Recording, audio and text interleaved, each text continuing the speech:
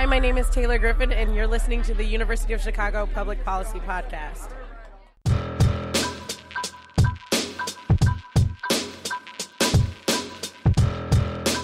You're listening to Root of Conflict, a podcast about violent conflict around the world and the people, societies, and policy issues it affects. In this series, you'll hear from experts and practitioners who conduct research, implement programs, and use data analysis to address some of the most pressing challenges facing our world. Root of Conflict is produced by UC3P in collaboration with the Pearson Institute for the Study and Resolution of Global Conflicts, a research institute housed within the Harris School of Public Policy at the University of Chicago.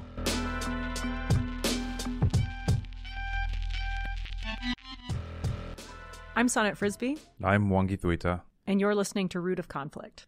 So our guest today was Cindy Huang, the Vice President of Strategic Outreach at Refugees International. She's also a visiting fellow at the Center for Global Development. She develops and leads initiatives to build support for improved protection for refugees and displaced people in the United States, but also around the world. So she really has a vast depository of experience on these issues. She also has been a senior executive in government and, of course, nonprofit, and has led major policy initiatives on forced displacement, food security, and conflict prevention. While she was in government, she served as the Deputy Vice President for Sector Operations at the Millennium Challenge Corporation, but also a Director of Policy of the State Department's Bureau of Conflict and Stabilization Operations, and a Senior Advisor at the State Department. So she really has a lot of experience, had a lot of what I thought were fresh, different insights and real evidence-based policy proposals related to refugees. So, Mwangi, I'm really excited about the guests that we have on today. Listening to the news in the last few years, you probably have heard about the refugee crisis. 70.8 million people, more than the population of Thailand, displaced by war, conflict, and persecution. Tens of millions more displaced by climate events and natural disasters. And of course, it's a human issue, but it's also a political issue, with governments either capitalizing on it as a wedge issue with voters or struggling with how they should respond on a humanitarian basis. And there's a lot of misperceptions about refugees. And one of those misperceptions about refugees is that they're going to be in a host country for a short while and then go back home. But increasingly, we're seeing that protracted periods of displacement are becoming more common. And another thing is that, living in a developed country as we do, we may be tempted to think that hosting refugees is a rich world issue. But the burden has mostly been shouldered by low and middle income countries like Uganda and Ethiopia, Bangladesh and Jordan and Lebanon. Yeah, that's absolutely right, Mwangi. And not only do we often think that the rich world is shouldering the majority of the burden in terms of numbers, but also we think of the wealthy world, in particular the United States, as being a real leader in this area. And it's true that the U.S. used to accept, I think it was more than all other countries combined, which is no longer the case. But it's also instructive if you look at it in relative terms to population, and those trends are really shifting. So our guest talked quite a bit to that point. Another thing that she mentioned that I thought was interesting was that 40% of displaced people today are actually IDPs. That's internally displaced persons.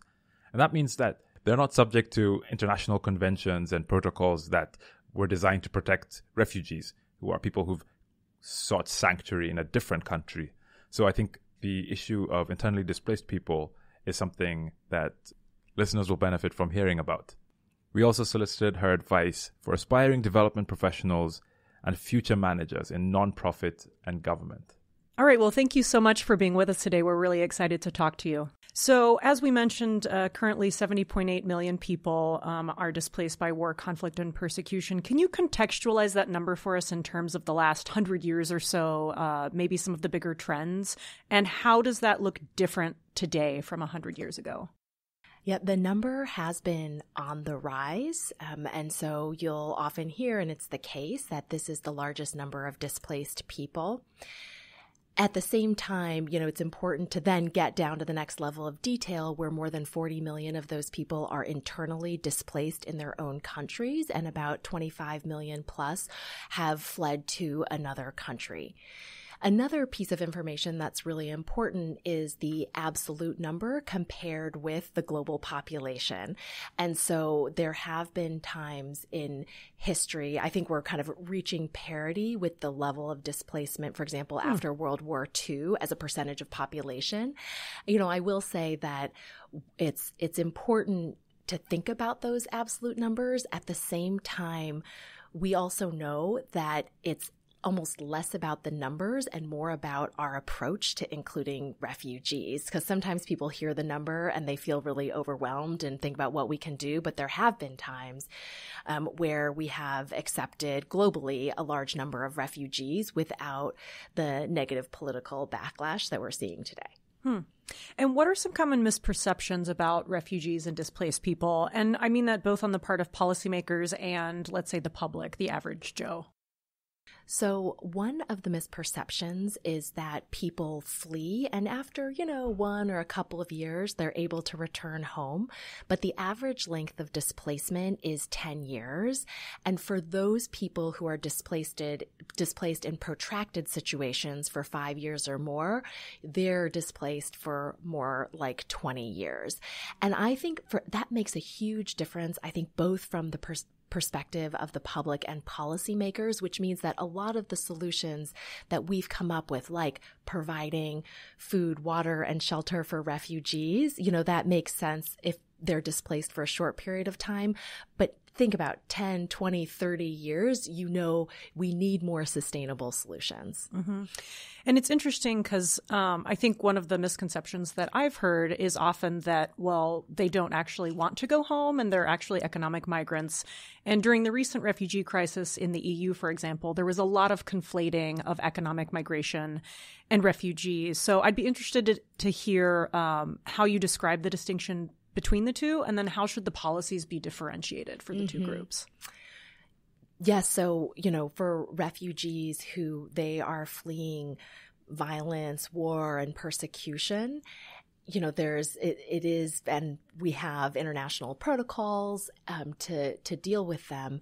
And so I think it is important to separate them from economic migrants who may also be fleeing circumstances that are very dire, but at the same time aren't suffering from that same level of kind of lack of safety. And that really is what the international protection regime is about. From a policy perspective, I think that means that we do have to be clear that system for seeking asylum and providing refugee protection is really critical. At the same time, I understand that some of the confusion in the public mind, because there are cases of people who seek asylum who they don't win their case. It turns out that they were trying to use a channel that they don't qualify for. And to be able to run, I think, people have a lot of empathy for refugees, and I think the issue is that we need systems that are transparent and function well. Mm-hmm. And I'm curious, what do you see as the United States' role in the refugee process?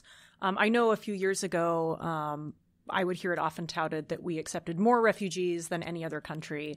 But I know that was only in absolute terms, since we already talked about absolute versus proportion. So how do you see the U.S.'s role?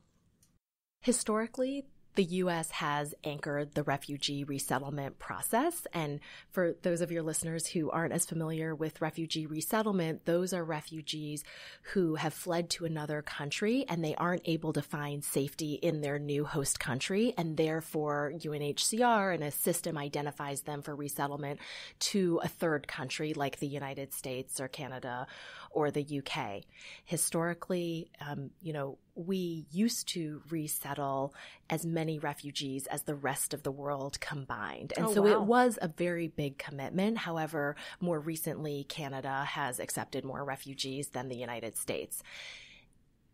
Canada, as we were discussing, is a much smaller country. So, the role of the U.S. has been not only in accepting refugees, but really in upholding the principles of international protection. And as we've seen U.S. leadership roll back, we are seeing a global retrenchment of support for these principles. And it's not always only up to the U.S., but we were an anchor of that system.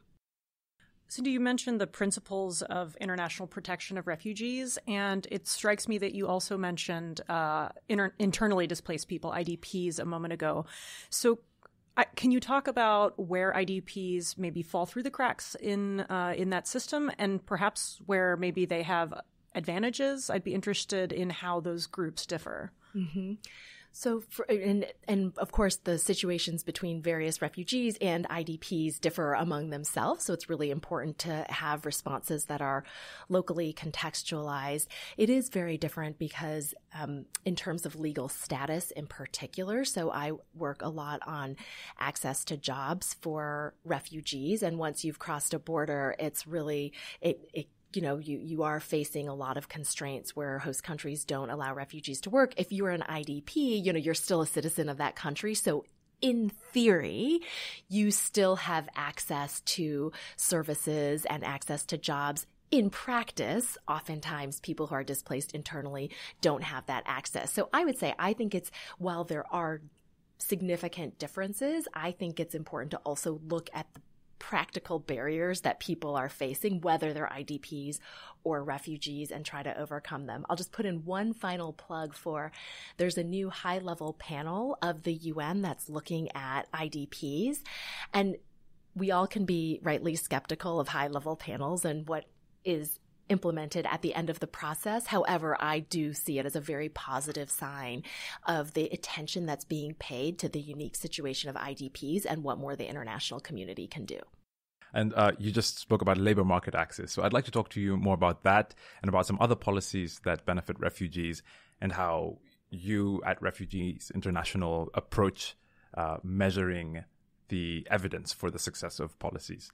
So living in a Western country, as we do, with a constant stream of news about refugees over the last few years, you would think that most refugees and displaced people are actively seeking sanctuary in Europe or North America. But as we know, most of these people actually end up in low and middle income countries in the Middle East, in Africa and Asia.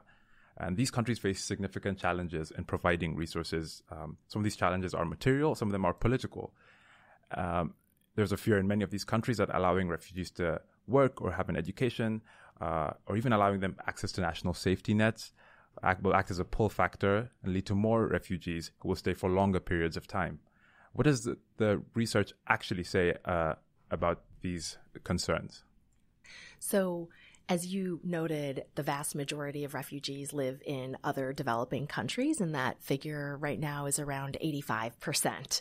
So it's really important to challenge some of the misperceptions also about kind of who is doing what in this world around refugee protection. The evidence, I will say that the evidence generation around the sets of questions that you asked is relatively new. And I think it's great now we have new actors like the World Bank starting to dig into these questions. My understanding and assessment of the evidence is that when people are first displaced, those policy conditions that you talked about, like, oh, can I have access to the social safety net system? Can I get an education? When they're fleeing violence, war, and persecution, people are not really carefully weighing those factors, because, I most recently did a study in Bangladesh and, the Rohingya were fleeing massive war crimes, and that wasn't really a factor. So I think it does depend on the various push and pull factors that are in place.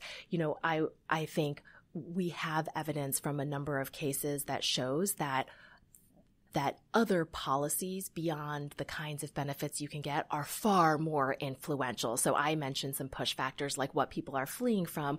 Also, when countries, close the border, that's just has a much larger impact. So I think one other, as you said rightly, many governments are concerned about the pull factor. I've now, in talking to government representatives around the world, I've heard more about the quote unquote stay factor, meaning that there's concern that by providing these services, refugees won't want to return even when the conditions in their home country have improved. There is evidence around that shows it really is mixed. It depends on the policy conditions in both the hosting country and the country of origin. And there are examples of people who, when they have access to livelihoods, when they